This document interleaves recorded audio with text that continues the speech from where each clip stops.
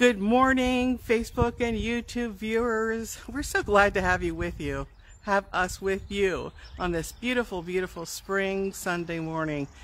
It's just gorgeous. Thank you for being with us, and God bless.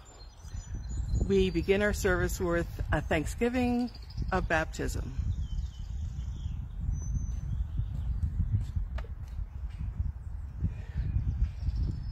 Alleluia. Christ is risen. Christ is risen indeed. Alleluia. We thank you, risen Christ, for the water of our baptism, where you made us new, leading us from death to life and from tears to joy. Make us one, risen Christ. Cleanse our hearts. Shower us with life.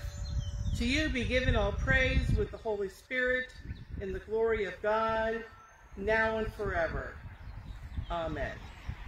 The grace of our Lord Jesus Christ, the love of God, and the communion of the Holy Spirit be with you all. Let us pray.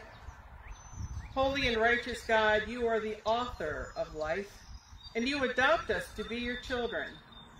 Fill us with your words of life, that we may live as witnesses to the resurrection of your Son, Jesus Christ, our Savior and Lord, who lives and reigns with you in the Holy Spirit, one God, now and forever. Amen. Our reading this morning is from the Gospel of Luke, chapter 24. Jesus himself stood among the disciples and said to them, "Peace be with you." They were startled and terrified and thought they were seeing a ghost. He said to them, "Why are you frightened? And why do doubts arise in your hearts? Look at my hands and my feet. See that it is I myself. Touch me and see, for a ghost does not have flesh and bones, as you see that I have." And when he had said this, he showed them his hands and his feet. While in their joy they were disbelieving and still wondering, he said to them, "Have you anything here to eat?" They gave him a piece of broiled fish, and he took it and ate it in their presence.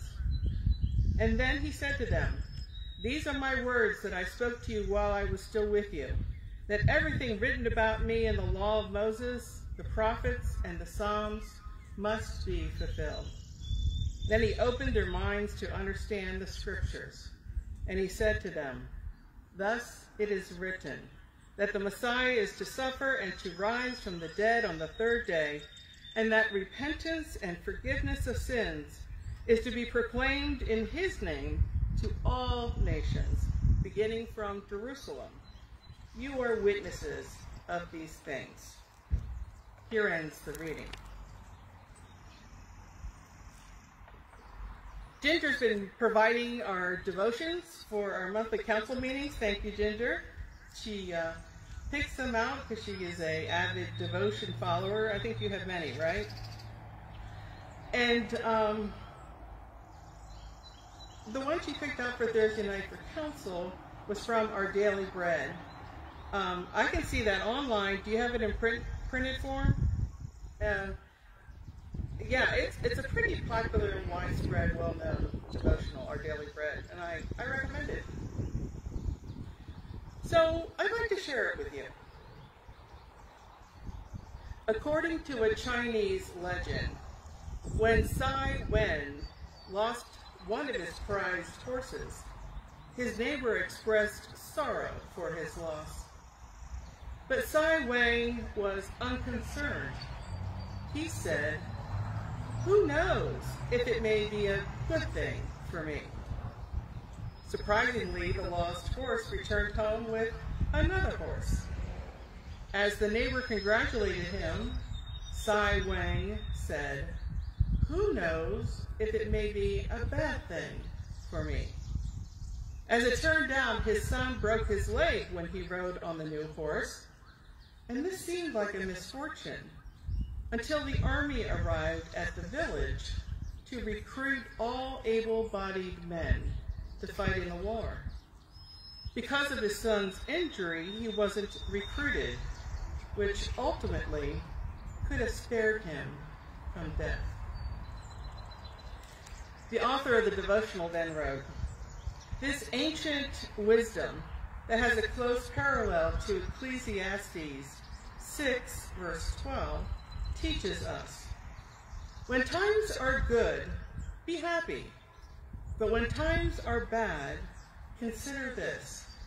God has made the one as well as the other. Each day offers new opportunities, joys, struggles, and suffering. And as God's beloved children, we can trust He's with us in all the events of our lives and promises His loving care." As soon as I heard this devotion, I couldn't help but think how appropriate it was for our Thursday night council meeting, as well as it inspired me for this sermon. But before I speak to that, let's put ourselves in the apostles' shoes and see how it applies to their lives. We hear in Luke that Jesus appears and stands among his disciples saying, "Peace be with you." Imagine their surprise. Jesus died, and now they think they're seeing a ghost. Jesus addresses their fear and doubts by telling them to look at his hands and his feet, to touch him, and to share a meal together. Jesus is clearly telling them he's not a ghost. His resurrected body has flesh and bones, and he even eats a piece of broiled fish with them. Ghosts don't do that. These actions not only confirm the physicality of Jesus' body, but also demonstrate his presence among them. But they are afraid. How then is Jesus' death and now his appearance a good thing for them? What God accomplishes by raising Jesus from the tomb and defeating death demonstrates that God's love is more powerful than anything in the universe. Although not immediate, the disciples' sadness turns to joy, and they have peace knowing that Christ is always with them. And for our council meeting, I have no doubt that our council members and all of you believe in Jesus' resurrection as we travel through this pandemic. But while this is good news, sometimes we forget when making difficult decisions, like during this transition time of vaccination and highly contagious mutants, that we must consider what's best for the health of the entire congregation, as well as helping to stop the infection in our community. What may appear as bad news of not opening our nave to worship may indeed be good news of saving lives. I had not really thought of it that way until I received my first vaccination. It was in Carlisle, and the pharmacist, who I did not know, asked me, "Well, how are things going?" "I'm sure just making small talk." I replied, "Can you believe that we're still worshiping outside in our parking lot through the car's FM radio?" I still don't know why I said that to him. I don't know if he knew that I was a pastor, and I certainly didn't know if he was a member of a church. But he replied, "What I know is that you're saving lives."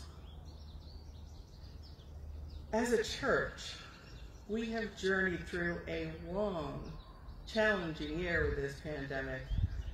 And COVID, at first, and rightly so, appears only to be bad news as it drove us into isolation at home. But if there's any good news in this, not only about the vaccines that have come so early to us, thanks be to God, but that Christ surprised us as we met on Zoom. He surprised us with new ideas, with patience and creativity, with his life-changing words of grace, love, and ministry empowerment. Here are a few examples that came to mind how Jesus shaped our resurrection story, which is ongoing at Mount Zion. You know, when I first had the epiphany to have a parking lot worship service, I think I read an article about a Philadelphia church doing it.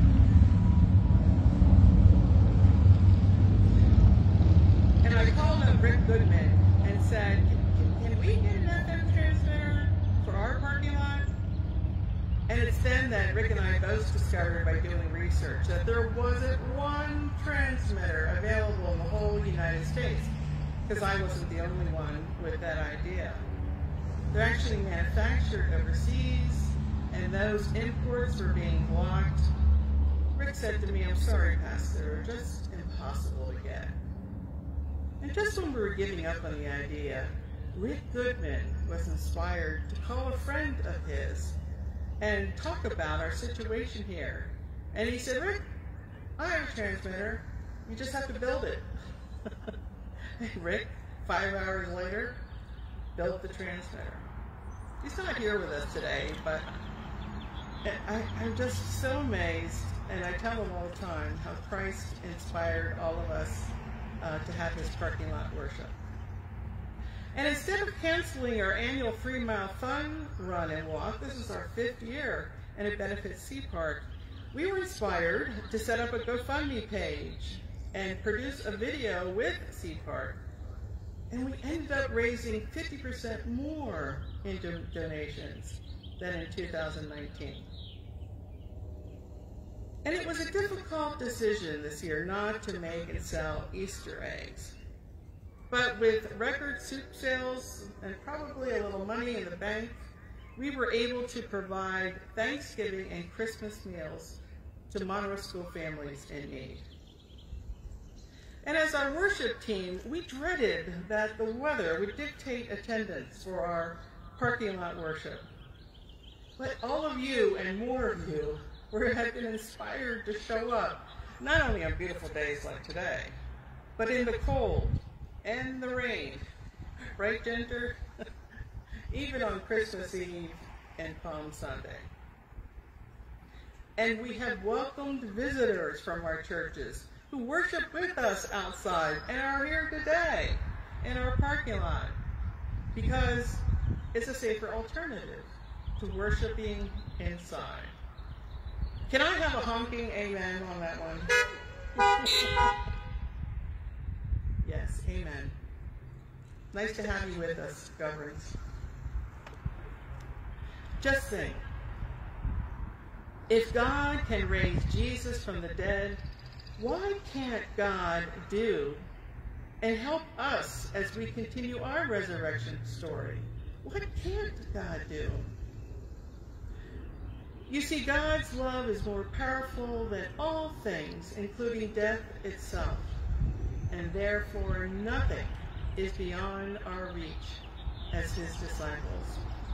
Good thing, because just like the first disciples, we too are commissioned to creatively take Christ's life-giving message of resurrection, new hope, and new life, and share it with our neighbors, the community, and the world.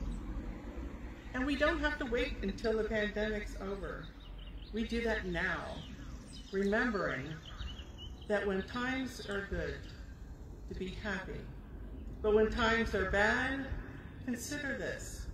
God has made the one as well as the other. Each day offers new opportunities, joys, struggles, and suffering. And God's beloved children, we can trust he's with us in all events of our lives and promises his loving care.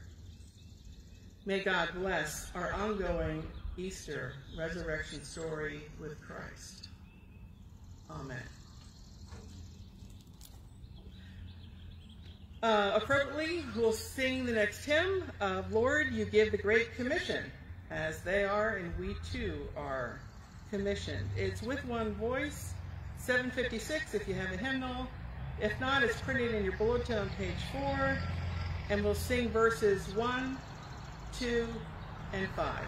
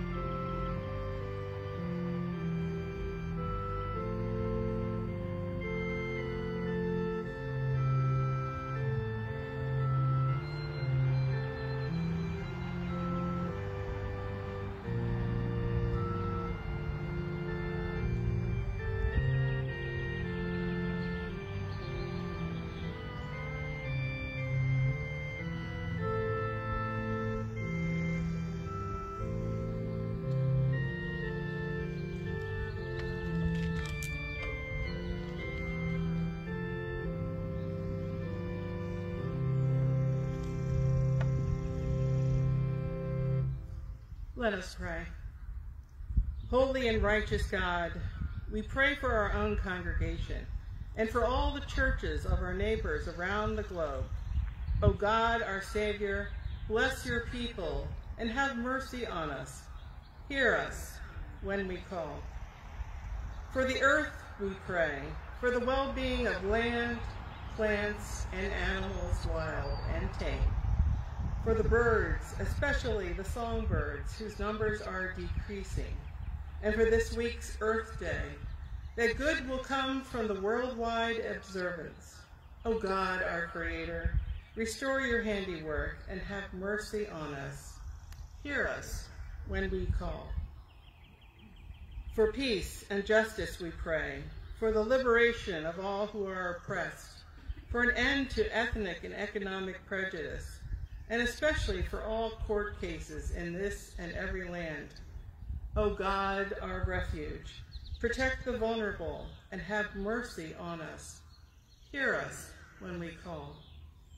For all who are sick and suffering, for those who have no access to the coronavirus vaccines, for the children afflicted with the virus variants, for everyone who fears receiving medical advice and assistance, for those who live with chronic pain, and especially for those we name here before you, aloud or in our hearts.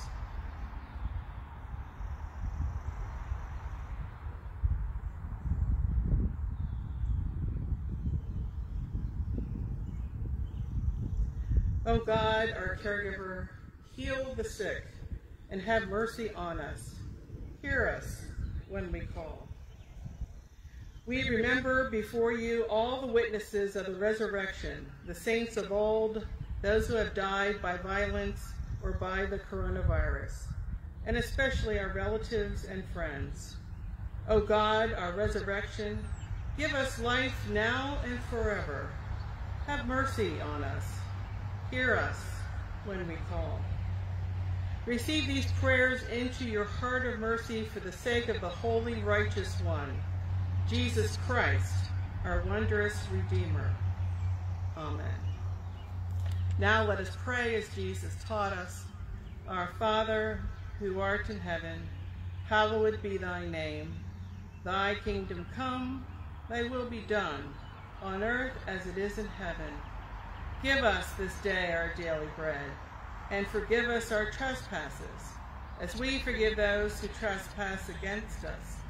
And lead us not into temptation, but deliver us from evil. For thine is the kingdom, and the power, and the glory, forever and ever. Amen. And now the God of life, Father, Son, and Holy Spirit, bless you now and forever. Amen. Our last hymn for today is Christ is Alive. Let Christians sing. It's on page 3 of your bulletin. I'm sure if you Google it at home, Christ is Alive, Let Christians Sing, you'll find the verses, and we'll sing 1, 2, and 5.